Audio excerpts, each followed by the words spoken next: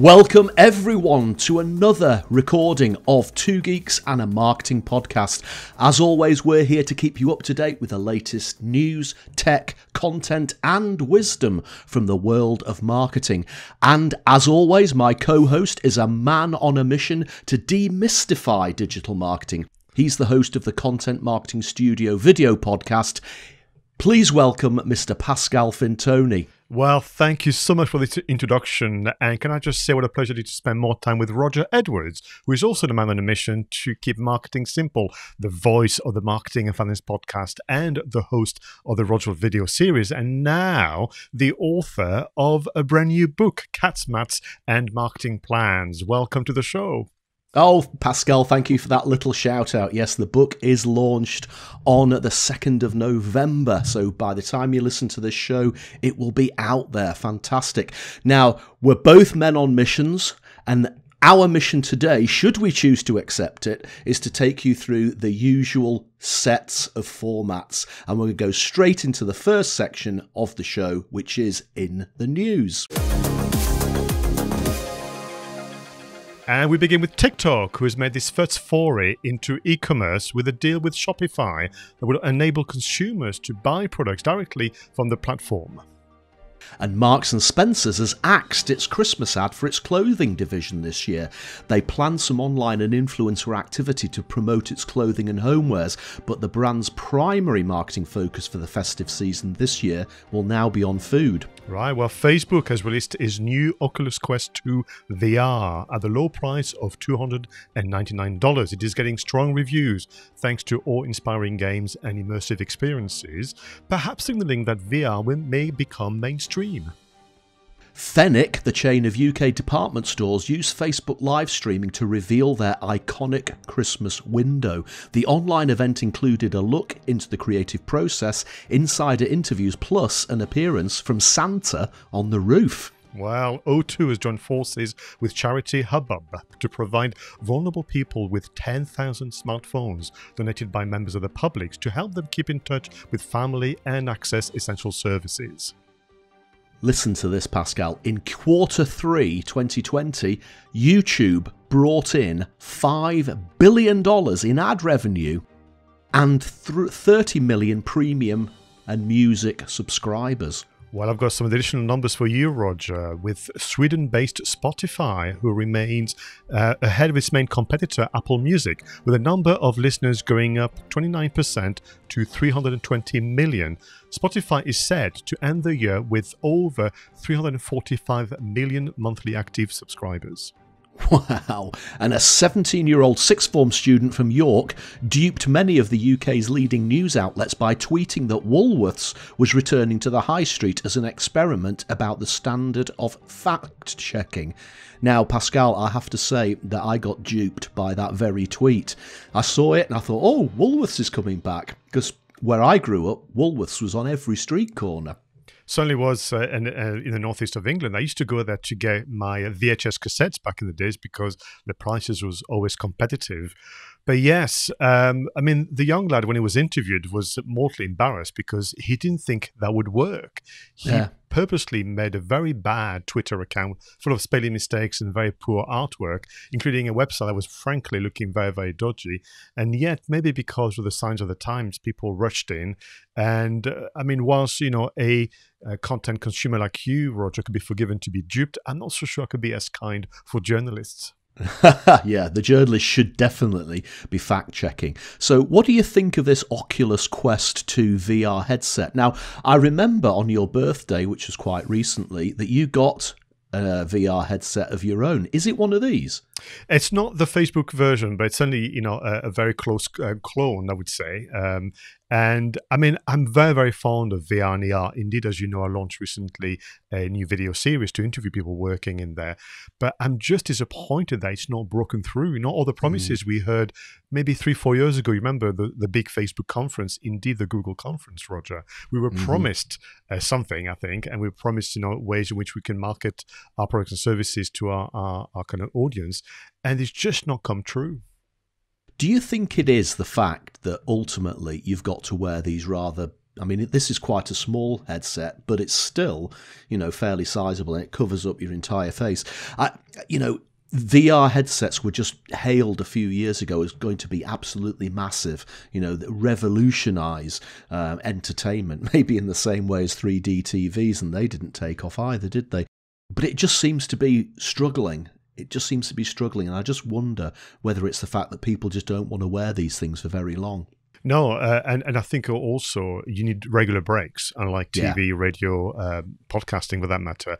Where VR is doing well is around training. So when I was reading about it and researching, I know that people, for example, working in healthcare, in engineering. So, for example, if you need to be working on a oil rig, offshore, you can actually have your induction whilst you're still on land using VR. So by the time you are on the platform, you are essentially much safer because you know your way around. Suddenly you have memorized some of the lessons. And of course, in the medical sector, people can practice difficult operations and surgery very safely. Yeah, it's incredible, and I can see how that absolutely works. But in the mainstream, I guess VR is just the mainstay of games, really, isn't it? We haven't seen any VR films. We don't see people wandering around stately homes with VR headsets on, although they're quite happy with the audio ones in stately homes. Very, very interesting. What do you think as well about YouTube bringing in £5 billion in ad revenue in 1 quarter of the year? I mean, that is silly money, telephone number money, and I have to say, I've noticed recently. I watch a lot of YouTube, and I have noticed the adverts seem to have stepped up a bit. They're much more intrusive than they used to be, and sometimes they play 2 at the start of a video, and if the video is quite a long one, if it's longer than 8 minutes, the adverts crash in at least every minute or every 2 minutes, and I'm getting to the stage now where I'm even thinking about buying the premium version of YouTube just to avoid them. No, I mean, you summarised pretty much how I feel about it. I mean, on that, you have to go through 2 adverts to frankly watch a pretty mundane video. I mean, I'm not watching premium content as such, but if I'm watching a news reel for an hour that is an hour or 2 long, I mean, easily 20 adverts across the piece, and adverts that obviously are relevant to me as well, so they're not there with their targeting. But you remember last week we spoke about this issue with the US elections, where they could not find the space and time to place all the adverts. I think there's some signals in there, but I think YouTube has to be careful. They need to remember where they came from. Yeah. And whilst yes, temptation may be for some to go for the premium service, others will say, you know what, why don't I go elsewhere? Or which is where this is where they have to be very careful, Roger, spend more time on social networks. Yeah, and my YouTube channel hasn't got to the cutoff point where I qualify to monetize my videos. So I haven't seen the functionality for myself, but I do know that when you are a YouTube creator, you have the ability to choose whether you put the adverts at the start, whether you allow them to interrupt during the middle, and whether they're actually pop-up ads, banner ads and that sort of thing. And I do sometimes wonder whether greed maybe takes over with some people who've got hundreds of thousands, maybe millions of subscribers. They must be making a fair amount of money from their channels now, and the temptation must be to tick every single box.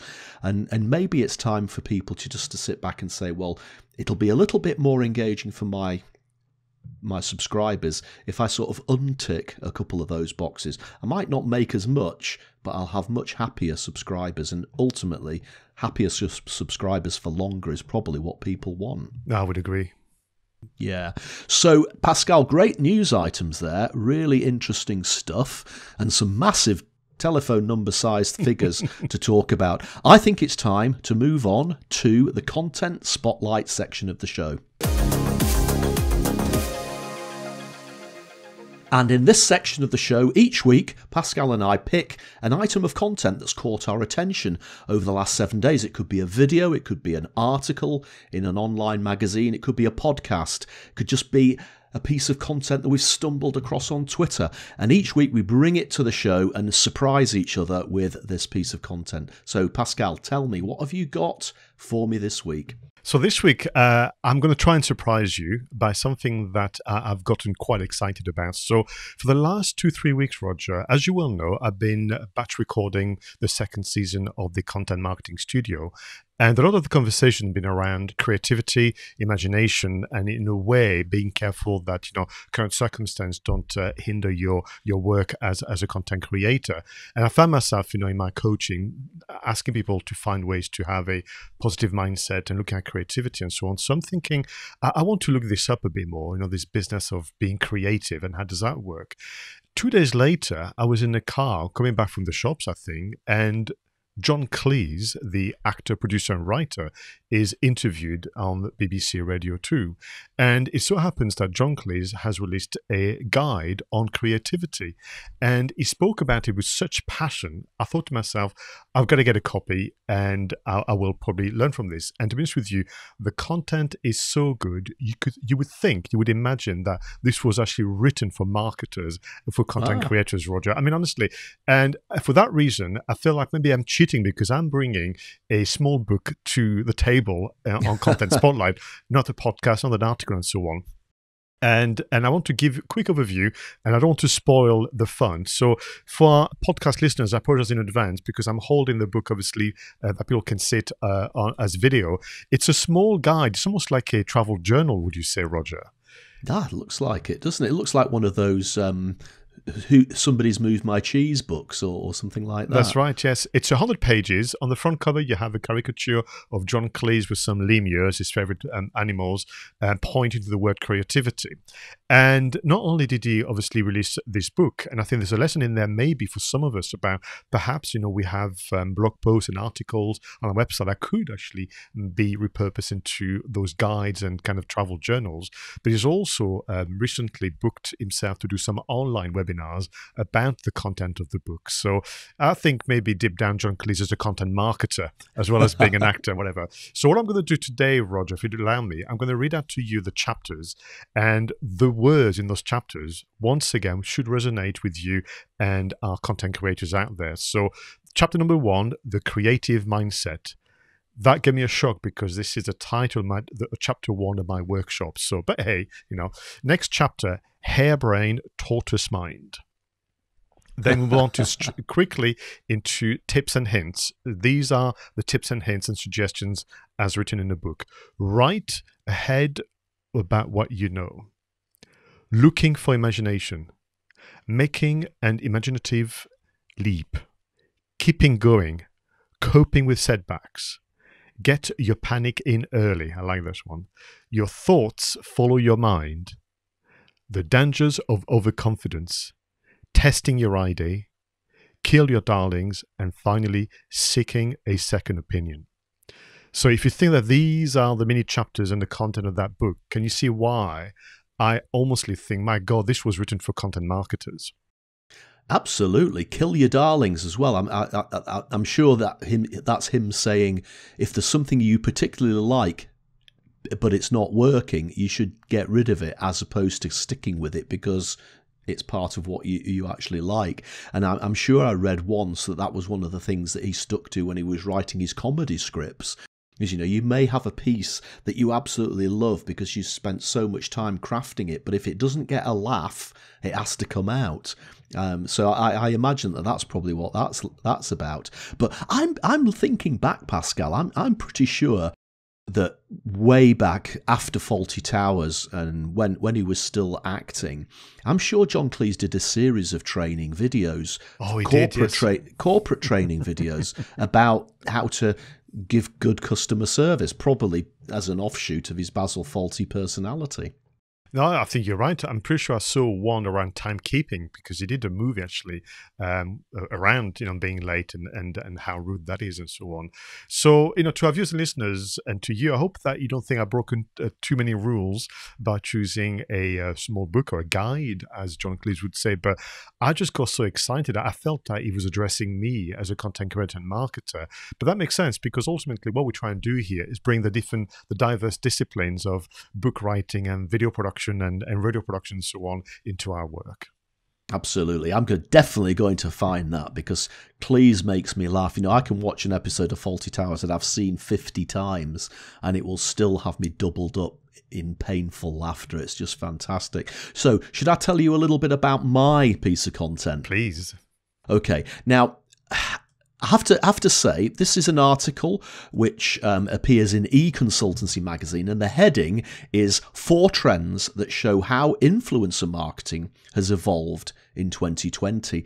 Now, for many people, me included, influencer marketing does set off alarm bells.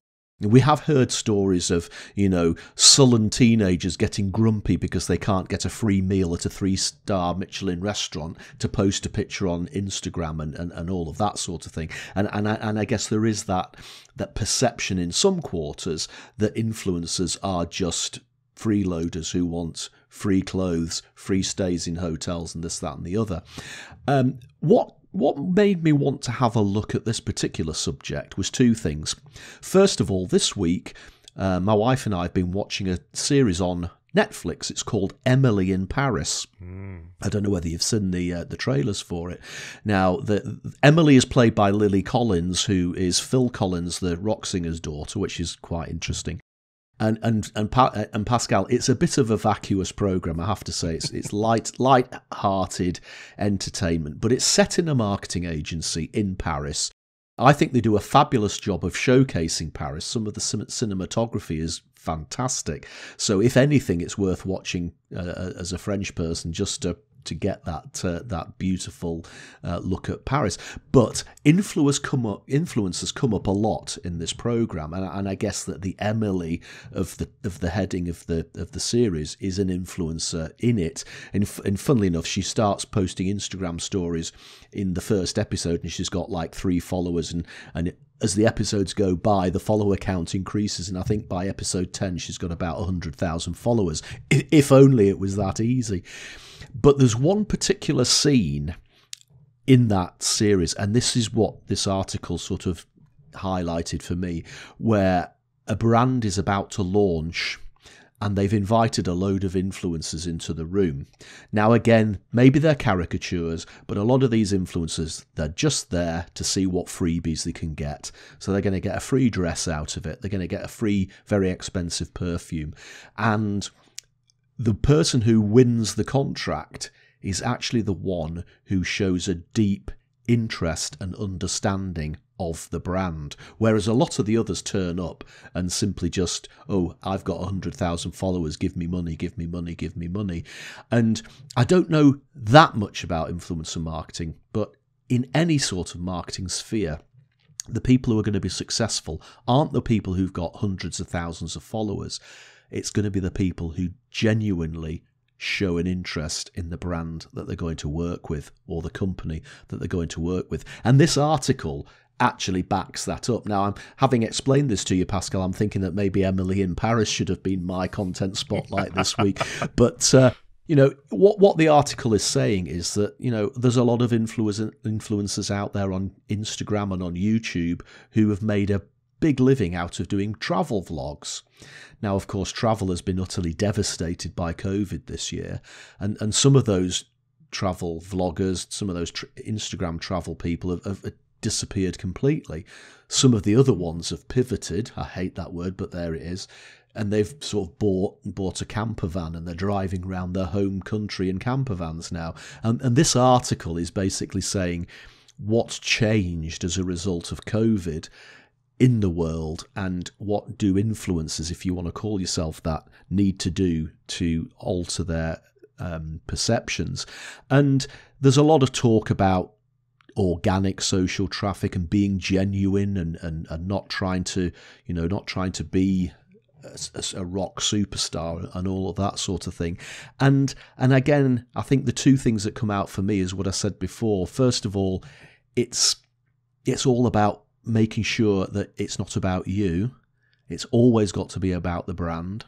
And you can say that whether you're an influencer or if you're just a personal brand. It's not about you. It's always about the customer. And the second thing is that this article does highlight a shift away from sales-driven campaigns, more to the social good. And again, we're seeing, I think, a lot because of COVID, that our attention has been shifted towards poverty a bit, perhaps. And whereas some brands might have been focusing on just growth of sales, now you're hearing a lot from charities who are helping people with their meals or feeding people who can't feed themselves. And I think that's one of the strong messages that's come out of this article for me. So I don't know actually now whether I'm recommending this article or I'm recommending Emily in Paris. Maybe read the article and watch the series and see what you think. Yeah, in that order, I think that would be great. So, I mean, listen, you kind of push a bit of an open door for me, because the term influencer is just something that has perplexed me for quite some time. Because for me, to begin with, if I could find and meet the person who invented the term that day, and then people essentially copied and pasted it, all over, I'd be asking them, what did you have in mind when you created that word? Because to me, that doesn't exist. That's not a function. That's not a role. You are a travel writer. You are a fashion journalist. You are a food critic. You're not an influencer. It so happens that the manner in which you do it nowadays is digital. And I think also for people who are very good at it, you might be doing yourself a disservice. And I hope you don't mind me taking position on that one, Roger, but you have to choose a profession. You have to choose an occupation, and you're not going to put influencer on your passport, are you? And so that said, there is obviously in all practices, two camps: those who are essentially well-mannered and well-intentioned, and then those who are essentially poorly mannered and have got very poor intentions. And sadly, back to the brand, the reputation of influencers, right now the story and the headlines are all about the bad behavior, the kind of outbursts in restaurants, and the demand via email to small businesses: unless you give me a copy of your software, I will essentially trash you on Twitter. And that reminds me a little, if you don't mind me, Roger, the way in which PR agencies in London behaved in the 90s. Why? Because I was on the receiving end of that behavior. And I think for all our great content creators and all those writers, critics, and passionate people, keep doing the work that you do. But if I may humbly suggest that you need to rename your occupation, because this is not going to end well. And there we are. No, nice little rant there, Pascal. I absolutely agree with you. If you think you're an influencer on Instagram, just call yourself a travel photographer. And as you say, if you are on YouTube and you do travel videos, call yourself a travel videographer. Don't call yourself an influencer. Good stuff, good stuff. I love it when you got on your soapbox, Pascal. But I think we need to move on, and it's time to take a look at marketing, tech, and apps.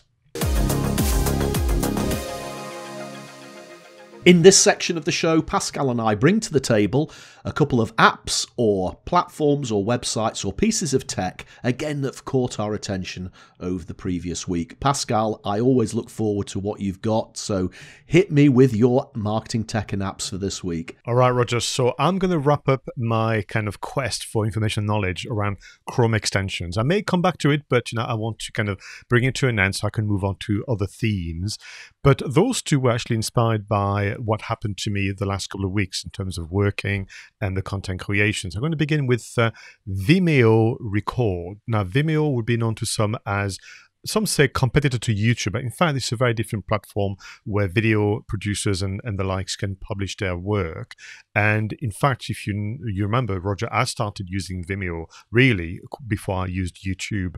And Vimeo released and adapted to the demands of the time a Chrome extension whereby you can record your webcam and your screen and leave a message on Vimeo, your Vimeo account. So video messaging, whereby, for example, if I was to receive an article or a video for me to review with my editor, Tim, instead of sending a long email, I can literally just record myself talking through the video, frame by frame or step by step, and then he can watch the video on our Vimeo account privately and then make the corrections accordingly. So I know that there are other platforms out there, but I was very surprised, pleasantly surprised to get an email from Vimeo 2 days ago saying, we've done this for you because we understand that you're working more remotely. We want to help your team. reading between the lines, I do think that people can use Vimeo Record as a Chrome extension without necessarily having a paid-for account, because like all platforms, Roger, you can have a free Vimeo account and then you go up the kind of the steps. So if you've not done any video messaging yet, but you want to try something really robust and safe, I think Vimeo Record could be a safe option for you. Next, I wanted to talk to you about, again, my work recently. You'll be pleased to know that after weeks and weeks of agony and kind of, procrastination, I finally finished my French web pages. So, because, I've been working on those for quite some time. And I've been helped with my brother, who works in France, with a copy and so on. And I was working, obviously, on my WordPress website. I had, obviously, draft version of the web pages. But then how do I show my brother what I've been up to without, him having access to it? It was all a bit tricky. And then I remembered a Chrome extension called, quite simply, Save to Google Drive. So it's an icon that you'll have on your Chrome extension, and whichever web pages you're looking at, if you click Save on Google Drive, it's going to save a PNG file of the whole web page, not just the picture you can see on your laptop screen. So that allowed me to work much faster with my brother to say, right, I think I've put the content in French as you wrote it. Here's a screenshot of the web page, but in full, so you don't have to scroll or do several shots. What do you think? And he could then annotate, and give his comments on Google Drive. So Save to Google Drive and Vimeo Record to help you work faster. Fantastic. I mean, the Vimeo Record sounds a little bit like, I think there's something called Loom, isn't there? Correct, that's the same, yeah. And Vidyard as well. And all of these things have paid versions and free versions. And it's good to know that Vimeo, I mean, they've got a strong history of video in production. So I'll definitely be checking out Vimeo Record. Now, Pascal, a little bit of an apology, because I'm going to talk about something that I've already spoken about in an earlier episode of Two Geeks and a Marketing Podcast. But I had to bring this back to the table today because this is massive. I'm just so excited about this. I talked about, it was way back, it was in the second or third episode of Two Geeks and a Marketing Podcast. I talked about the Apple Clips app. Now, the Apple Clips app it just allows you to make video, but the fabulous thing about Apple Clips is that it's got a built-in subtitling function, and it is so accurate. You literally film your video, and as you're speaking, the subtitles appear on the screen, and you can change the size of the subtitles and the font and all of that sort of thing. And yes, it does make the odd mistake. Even with my accent, it gets it mainly right, but you can still go in and change it and correct any typos and everything like that. But the one massive problem with Apple Clips is that the video was square. There was no portrait mode and there was no landscape mode. And I remember saying on the show when I reviewed it last time that if they ever introduce landscape and portrait, this will be literally hard to beat as your go-to video app for social media. If you just want to record a quick video and put it on social media with subtitles, this would be the go-to app. But of course, it's been square for about the last 5 years. Now, last night, Pascal, the little thing comes up on my phone, update app, and I see that there's an update for Clips. And you know where I'm going to go with this, don't you? We now have it, portrait mode and landscape mode in the Apple Clips app, plus a complete revamp of the interface, lots of new special effects, stickers. If you've got an iPhone 11 or an iPhone 10 onwards, you can even superimpose the animal emoji over your head and look like a cat or something if you so desire. But seriously, the subtitle feature of Apple Clips is just astonishing. And now that we can do portrait and landscape mode, I honestly go back to what I said before. It will be the go-to clip, the go-to app for creating video for social media. It's absolutely fantastic. Well, to our podcast listeners, if you could just imagine the grin and smile on Roger's face, which actually makes me even more jealous because I'm an Android phone user and we just don't have something nowhere near as good as Apple Clips, and now that you do portrait and landscape, well, yeah, to be honest with you, that could be good enough for me to move to an iPhone. I mean, I've been saying it for at least the last 2 or 3 years that I wish they would move on from just being square. But great app. So the second thing I want to talk to you about is, again, it's something that I've gone back to have a look at again after previously sort of dismissing it. And it's an app, it's a website, and it's called IFTTT. It just looks like a jumble of letters. IFTTT actually stands for if this, then that. And it's grown over the years. Initially, it would allow you to create sort of rules. So if somebody subscribed to you on YouTube, you could send yourself an email, or you could send somebody an email, and that's what if this, then that means. You actually say, if something happens in one app, I can make it something else happen in another app. And it was all right. I used to play around with it. You know, if somebody followed me on Twitter, you could get it to send them a thank you message. Now, some people would argue that that's quite intrusive, but it was that sort of thing. And after you've played around with it for a little while, well, I just sort of moved on. But I have gone back to it recently now, and it can literally do everything.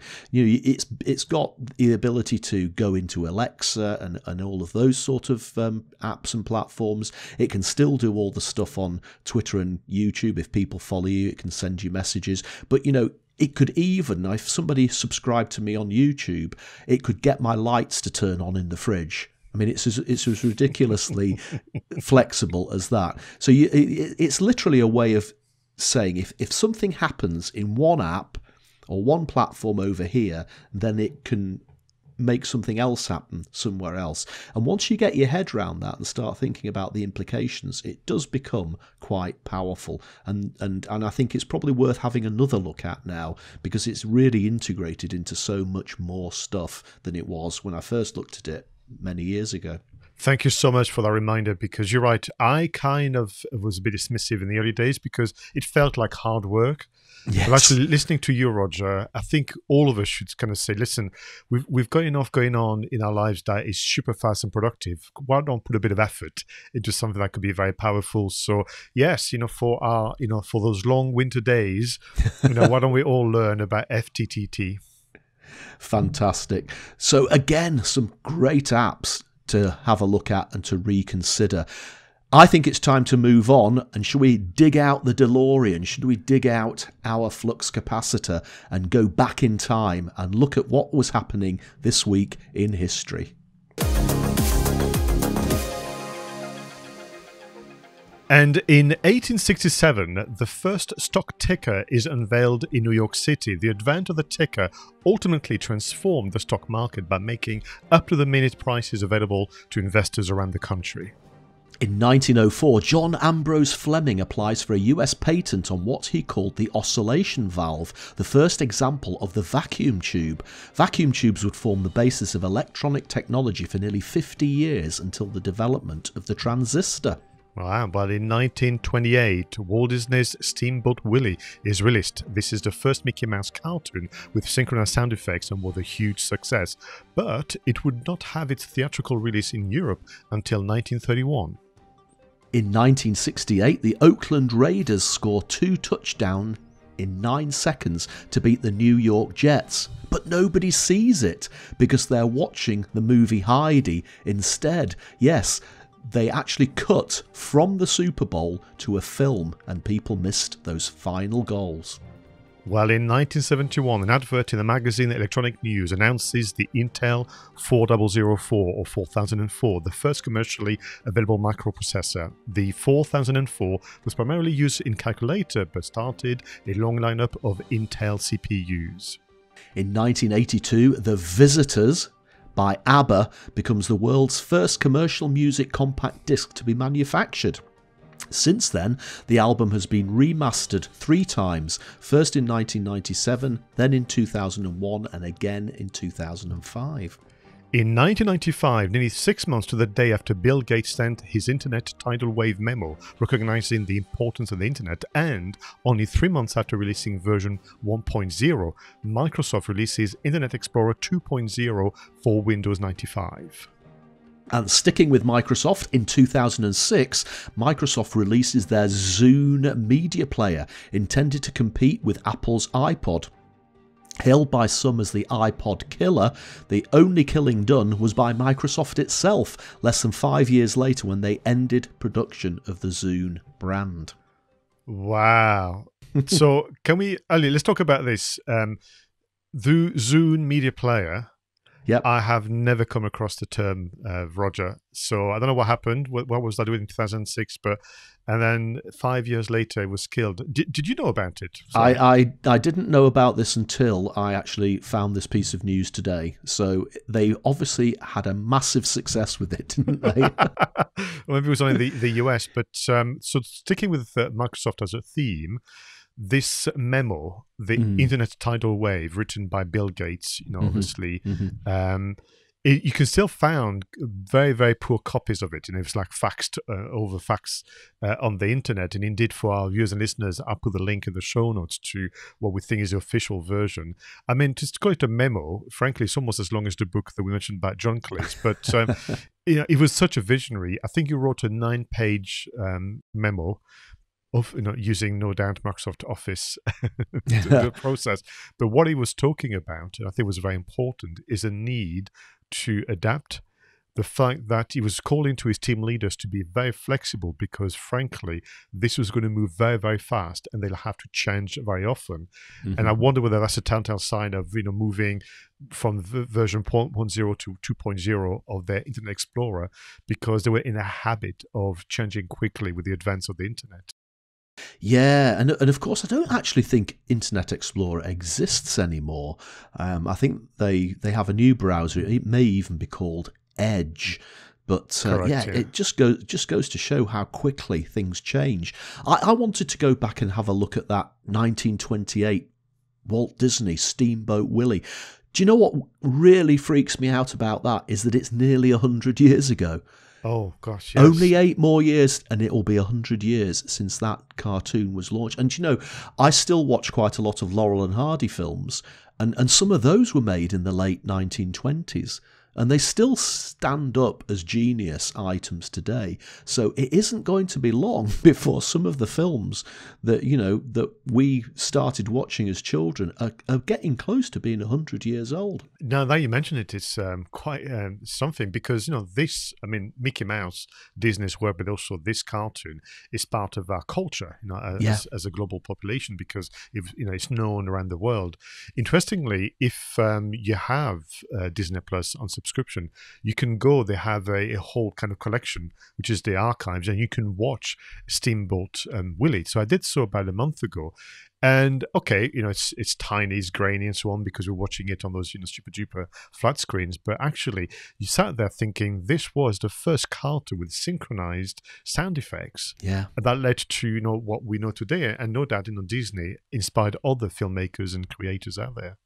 Absolutely. Yeah, we shouldn't write off any of this stuff, because everything that we rely on today in film and media has its roots in things like that, and it's just really amazing to go back and relive some of these things, even if they are coming up to being 100 years old. So Disney, one of the best creators in the world. Let's bring it a little bit closer to home and move into our content shout-out section. In the creator shout-out section of the show, Pascal and I look at people from our close network, maybe a little bit outside our close network, who've been producing amazing content recently, and as the name would suggest, we give them a shout out. So Pascal, who is in the spotlight this week? So once again, it's all about new beginnings for me. I'm a romantic at heart when it comes to content creation, and it is someone that works in financial management and wealth management. Now, unlike you, Roger, I don't have many contacts in the world of financial planning and the likes, but the rare few that I do know, I always, respect them and like what they do. Richard Weatherburn, or Rich Weatherburn, as he is like to be called as part of his online branding, is a managing director of 313 Wealth Management and just recently launched his vlog and YouTube channel. And I want to celebrate that. So now Richard's been working in financial management and planning for over 15 years now, and he's bringing all that knowledge into a mission to educate everyone on how to make money work for them. So I think he's used for several times financial education as part of what he's doing. So I wanted to kind of let people know that he has started a vlog and is committed to releasing an episode every Wednesday. So nothing like, doing it, but this started, and I think there's an important marketing lesson in this. It started when he opened a private Facebook group called Money Masterclass, and within that people could ask questions safely and get some very straight and direct answer from Rich and his team. And he produced one video, and the reaction was such that it almost proved the concept that he should do more. So a hint for all of us: do a prototype, do something. If you have access to community, they will let you know whether it's worth continuing before you commit. But it's gone commitment. So what he's going to do is have a vlog every Wednesday, but also he's going to do something called the Money Masterclass. So that one video is obviously worked well for him, and he's going to be releasing a series of up to 14 episodes to really get into the nitty-gritty on how to manage your money. And he's promising simple stuff, which will please you, Roger, but yet very, very powerful. So the vlog, Money Masterclass, and thirdly, Money Talks, interviews, chats with entrepreneurs and people who want to describe their journey. Back to the vlog, because I know that you are a vlogger. So bless him for his very first episode. He may have chosen the coldest day in Newcastle upon Tyne, which you'll know all about, Roger, weather conditions and so on. So coldest and windiest day, but undeterred, he carried on. So it's lovely because it's crafted as a day in the life of, but within that, which I think is very, very clever, is interspersed when he was recording Money Masterclass and Money Talk. So there's a bit of teaser content into the other series as well. And so the style is great. I love the editing, the music, and also the dog makes an appearance. So what more would you want from the vlog series? So good luck to you, Rich, and the team. And really, I wanted to celebrate new beginnings again.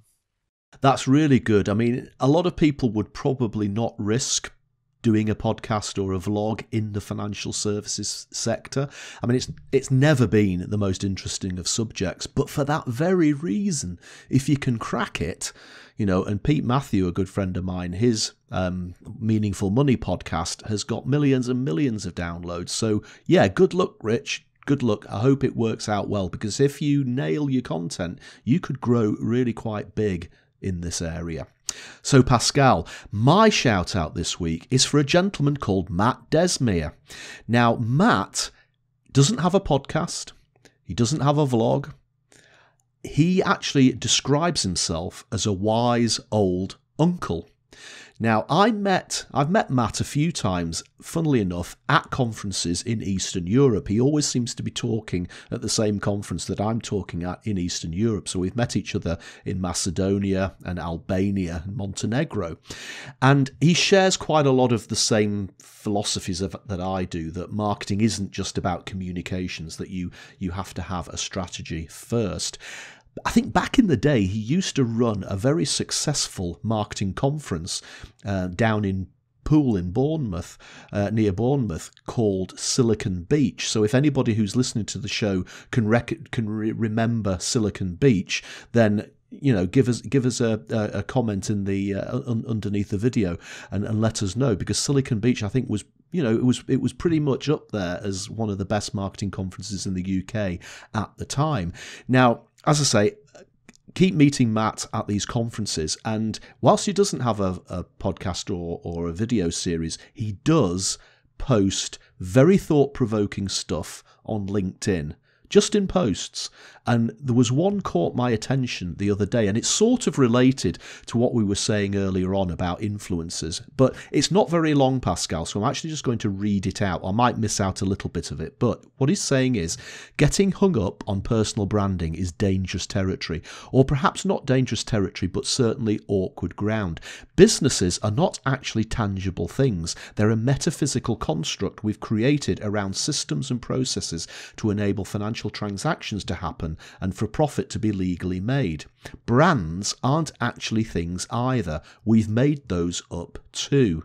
We manufacture and engineer, subvert and cajole opinions to create a faux personality for this thing that doesn't exist in order to sell more than the competition. However, he says, people are real. They're not social constructs. People exist and their actions are real. When we start talking about personal branding, we're potentially creating space between the real us and the projected version of us, accentuating our good points and papering over our less desirable qualities. It's like we're giving ourselves an excuse for shitty behaviour. And he finishes off by saying, don't think about personal branding. Think about not being a dick. Think about trying hard and doing your best. Think about being empathetic. Think about others. And I just loved that. It's just a little bit of wisdom and it fits in with his wise old uncle personality. But going back to what we were saying earlier about influences, it's always about the customer. And I just love the way that Matt has positioned that. No, I think it's brilliant. And I think what he's doing as well, he's warning people about... So personal branding, I think, was an expression that was claimed by entrepreneurs, solopreneurs, whatever term you favor, because they had to find a way to capture this idea of, I'm going to be myself, and that's what is going to be what essentially helps me secure work, because people connect with who I am. And I wonder whether it's warning us that maybe people are just moving away from over-engineering the personal branding. And importantly, Roger, I'm seeing more and more the bigger brands now forever messing it up for all of us by saying, I tell you what, this personal branding malarkey is not bad at all. Let's try and step into that and creating personas and figureheads in the business where, in fact, it should be the domain of the small business owner. Yeah, and also, it's the same. What you see in my vlogs and what you hear in this show is me. I don't put on an act. I maybe wave my hands around a little bit more than I do normally, but it's me. And I think that is key to what Matt is saying here, is if you are going to get out there, we want to see the real you. I don't want to see you on video, on stage, and then meet you behind the scenes and you actually turn out to be a bit of a prat and even or rude or above yourself. What we should see is what we should get, and I think that's a really good lesson. Pascal, we've been on a mission to keep things on track because we need to devote quite a lot of time to the next section of the show. Shall we move on to film marketing? Oh, please.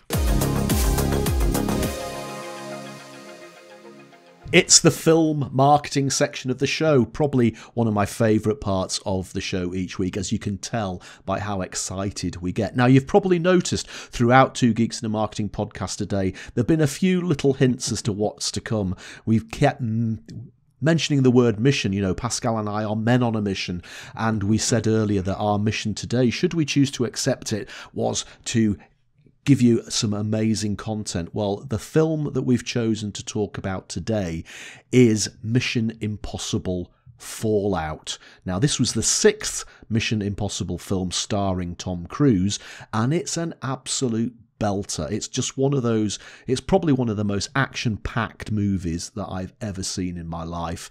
And Tom Cruise, as we know, does the majority of his own stunts, and I sit there in the cinema being awe-inspired by the stunts that I'm seeing, but also thinking, how on earth did he do that? And he still lived to tell the tale. So Pascal, Mission Impossible Fallout, what do we think? What a fine choice. What a fine choice, Roger. And that is incredible, because this franchise, started as a TV series, which I adored as a child.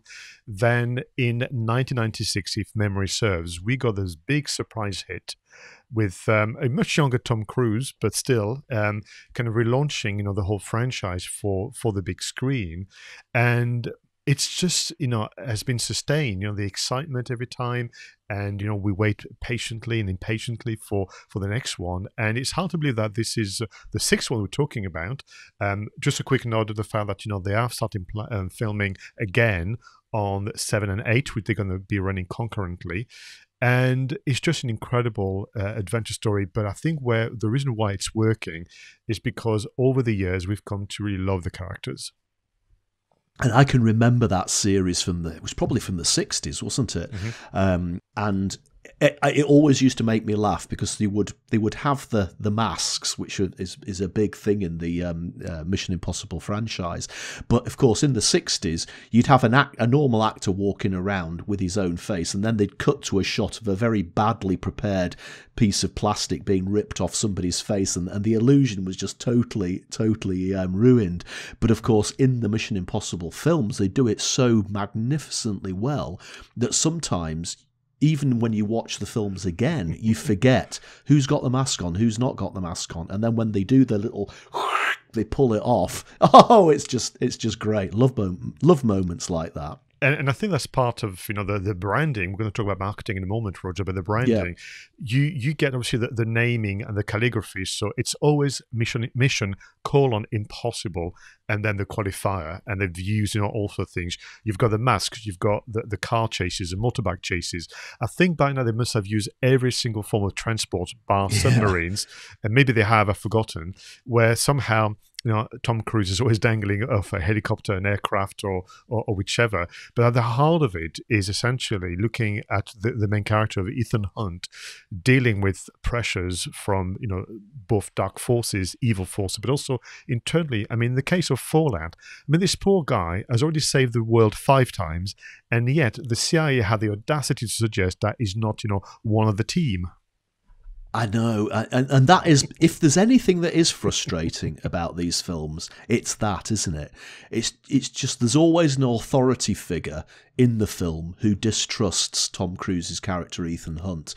And I'm the same as you. I'm sitting there thinking, for goodness sake, give the guy a break. He saved the world so many times, and you're giving him this hassle. You're a bureaucrat. Just shut up. But I guess that's part of it, isn't it? It's part of the charm. And if Tom is listening, I have the number for ACAS, because I have to tell you, I think IMF is a very, very bad employer. You need to kind of sort this out. So very quickly for our viewers and listeners, filming started in Europe in 2017, April 2017. I think the production team seems to like Europe a lot because Roger, London and Paris have been featured, a lot, in the films. We all know, because I made a that was part of the, I suppose, the PR in elements, that Tom Cruise got injured in London whilst jumping between 2 buildings. But then again, what was it thinking?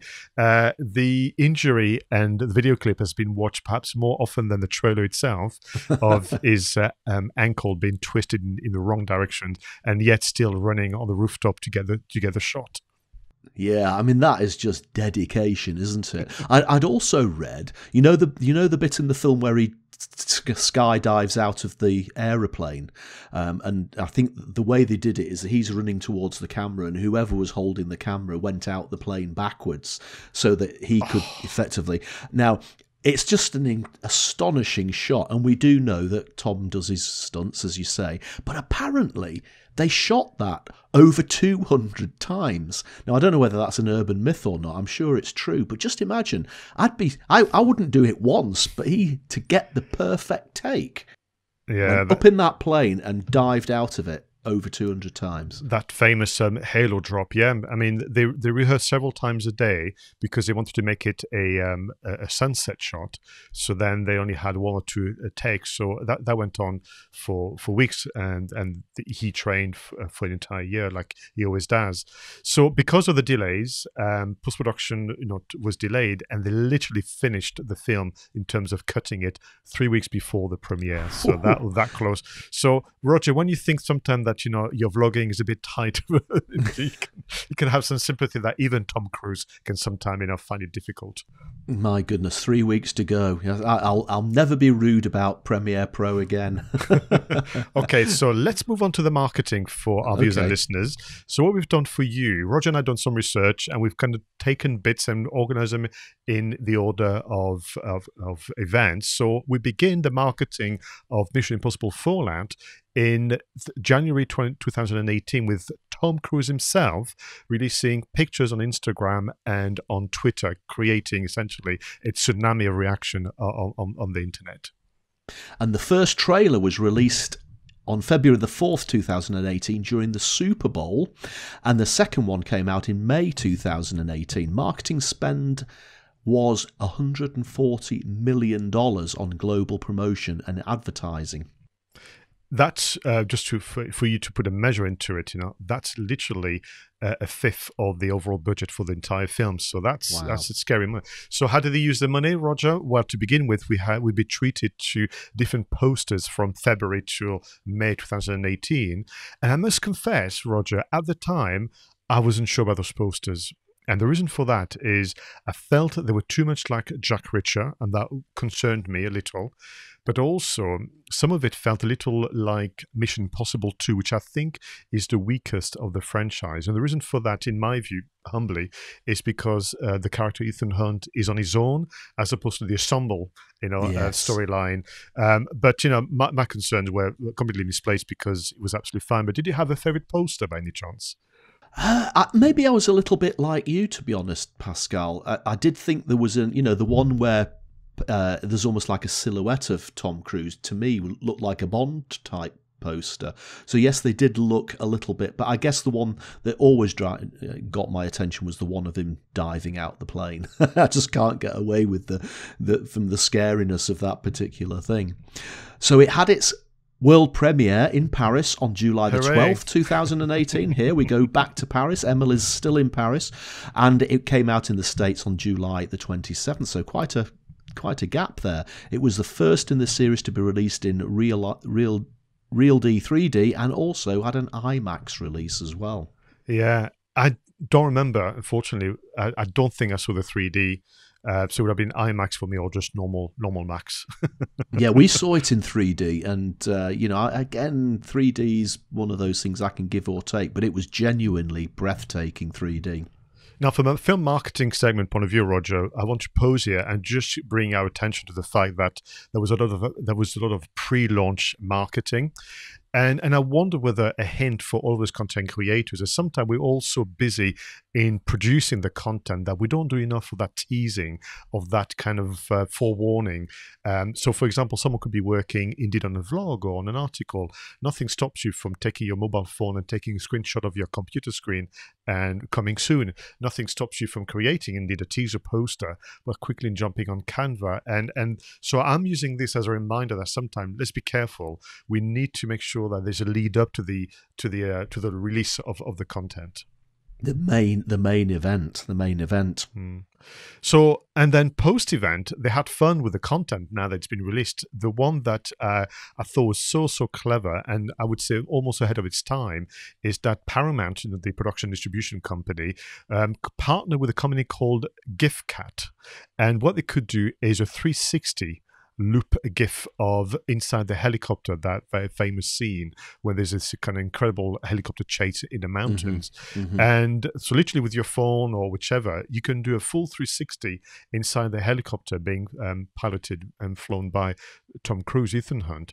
And for me, it was this idea of, so they must have thought about it whilst filming the film before. It was just that kind of pre-production, and it looks great, and it's good fun to use, and again, very, very much viral content.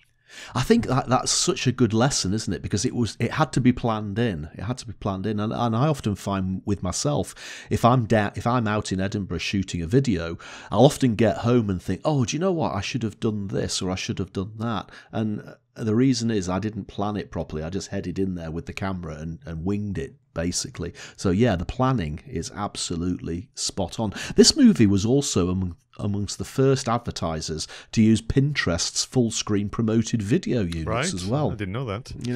Yeah. So again, I mean, would you love to be in that marketing meeting with with Tom? I don't know, would you attend the marketing meeting? I don't know, but anyway, it would be just all those ideas, and because you've got all the content. So the other thing that they did, which I'm a big believer in, although at the moment is very difficult, is that they took the footage to essentially events like CinemaCon or Cine Europe and the Cannes Festival, all those things. But they went there to talk about their content. And I wonder whether, again, lesson for all of us, when we can network again, or when we actually go online to virtual conferences and so on, should we be less timid about giving our content a big shout out?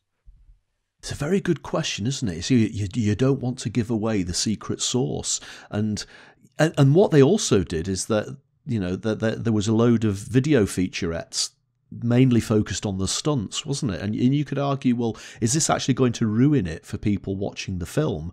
Almost like giving away the secrets in advance. But it didn't affect my enjoyment of the film. I still had my jaw literally dropping through the floor at many, many points during the film. So I'm not sure that actually caused them a problem. No, and bear in mind that the film is nearly 2.5 hours. I'm sure there's plenty to choose from without spoiling the plot or whatever. Which again was a great story. And just on the featurettes, one thing they did, which I don't see people do very often, again, is creating exclusive content for particular channels. So they did one for just the IMAX. So if you want the IMAX, just for something just unique to you as a viewer. Also Fandango, which is obviously a streaming platform, and ESPN, they had their own kind of specific exclusive content. And I'm thinking, let me go away and think about this one, Roger, whether I could do that in future with my own video series, offering something unique to some kind of hubs online. Yeah, I mean, again, we talk about the marketing of these films because we love watching films. But every time we have these conversations, Pascal, there is always those little golden nuggets in there that we can learn from. And even that idea of just, showcasing stuff as you produce it, teasing it, it's such a good way to grow engagement and to grow your audience as you're putting your content together. And I think that's where on social media, I think stories as a feature are really well placed for that. And then the final bit I'm going to mention to you, Roger, when it comes to marketing, supposed to follow the journey from, the first Instagram post from Tom Cruise all the way to the release of the DVD, Blu-ray box set and so on. If you think that the movie was premiered, in the summer 2018, the movie was made available literally in November as on streaming, and then as a kind of hard copy Blu-ray DVD in December. That's no time whatsoever, and I like that because as a fan, I don't want to wait an entire year to get my hand on a copy of the DVD. I was there on the day watching it on the big screen.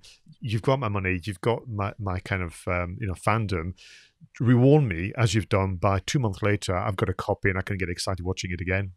I think that this is, again, it's textbook, isn't it? Engage your customers. And yeah, we were straight out there, bought the Ultra HD Blu-ray, literally watched the film again in the comfort of our own home less than 2 months after seeing it at the cinema.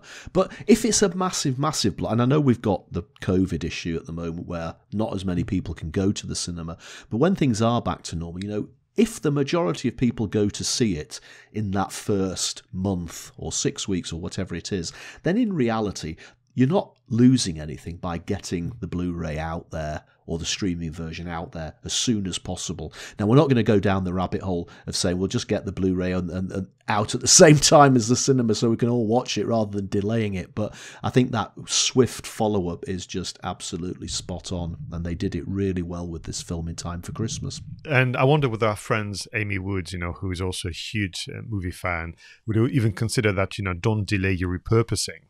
From Amy Woods from Content 10X.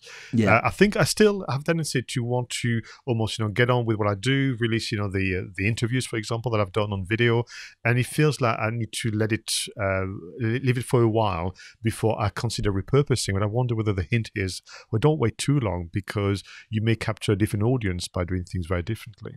Yeah. Do you know, the only downside for me with Mission Impossible Fallout is that how on earth can they possibly top it? And you said already there's 2 more in production, which suggests that they're going to be bigger, more exciting, with more incredible stunts. And yet Fallout was just, to me, was one of the best action movies of all time. So wow. I know. Wow. And every time you watch a Mission Impossible, you go, crikey. I mean, to be honest with you, when they released Ghost Protocol and Tom Cruise was dangling on the Burj Khalifa, and I was thinking, wow, I mean, how are they going to top that? And every time. And one thing that I like about Mission Impossible, albeit it is fiction work clearly and the characters are larger than life, is they've got very, very good villains. I mean, Yes. in the case of both Rogue Nation and obviously Fallout, it's very, very sinister villain, which I think was superbly acted. And it's a lot more grounded than the Fast and Furious franchise, which I love all the same, but we are in kind of almost graphic novel territory, whereas with Mission Impossible, we are, for its fiction work, it feels a lot more grounded and feels dangerous as a result. Yeah. Now, ultimately, some of the stunts, as we said, unbelievable. But there's always that realism about Mission Impossible, isn't there? Especially the scenes where he's having to break into some impenetrable safe, or he's got to try and dangle himself down into some museum or something like that. There's a believability about it, as well as it being outrageous, and I think that's what makes it so good. Yeah. That's what makes it so good. Do you know, Pascal, we could probably talk for another couple of hours about this film on its own, but time is short, so I'm going to bring this episode of Two Geeks and a Marketing Podcast to an end. Hope you've enjoyed the show. Thank you for watching. Thank you for listening. Please do subscribe to the YouTube channel or to the podcast on all the platforms where you consume your podcasts. Do please leave us comments and suggestions. If you want us to talk about a specific film, let us know. This is your show. Tell us what you want us to talk about. Until next time, get out there and make sure that your marketing is done right. I was Roger Edwards. He was Pascal Fintoni, and this podcast will self-destruct in 5 seconds.